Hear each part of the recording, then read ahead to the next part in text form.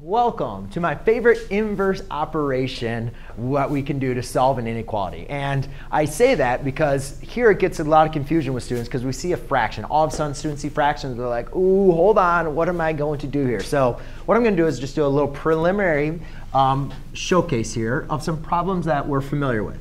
Let's say I have x plus 1 equals 5. I have x minus 1 equals 5. And then I have 5x equals, I don't know, 10. All right. So if I was going to solve any one of these equations, remember we use the inverse operation. So to solve for x here, I would subtract 1. Since my x is now being subtracted by 1, I would add 1. And here, since I'm multiplying by 5, I would divide by 5. Now these are very, very familiar inverse operations that a lot of us are used to. However, the one that a lot of us get stuck on is when I have x divided by 5 equal to 10. And we forget what inverse operations we're going to have to use. And remember, when solving for a variable, we want to isolate the variable. So we see that my variable is being divided by 5, so I'm going to have to multiply by 5 on both sides. So therefore, in this case, you can see, all right, well, I just need to multiply by 30 on both sides. Now, it's important to use inverse operations because what inverse operations do is they eliminate that term because this adds to 0, this adds to 0, that divides to 1, and that divides to 1. Therefore, leaving us with our variable isolated. So here, when I multiply by 30, that's going to now multiply to 1, or divide to 1. And 1 times a is just going to leave us with a. And that's going to be greater than 2,640. So now I need to represent this by using a line graph. So I'm going to make a nice little line graph. OK, so what we're going to do here is I'm going to have 2,640.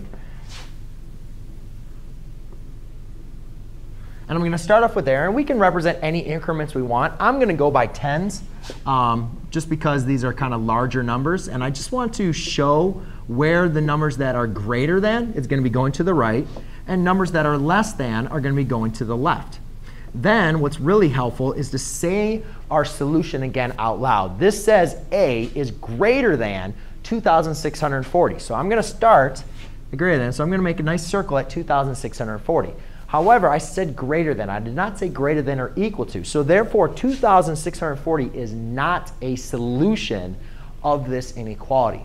So since it's not a solution of this inequality, I'm not going to shade it in. Because on a line graph, we represent a point by shading it in, right? We represent a point by making a nice little dot. Like when we graph something, a line or a parabola or anything is a set of points that we put on there.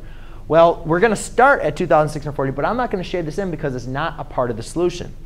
However, all numbers that are greater than 2,640 are. So we look at, since our line graph, all these numbers are greater than. So rather than writing incremental, all these little infinite many dots, I'm just going to nice shade line. And I know that as long as I keep on going to the right, those numbers are going to be greater than 2,640. So that is going to be my solution to my inequality. Thanks.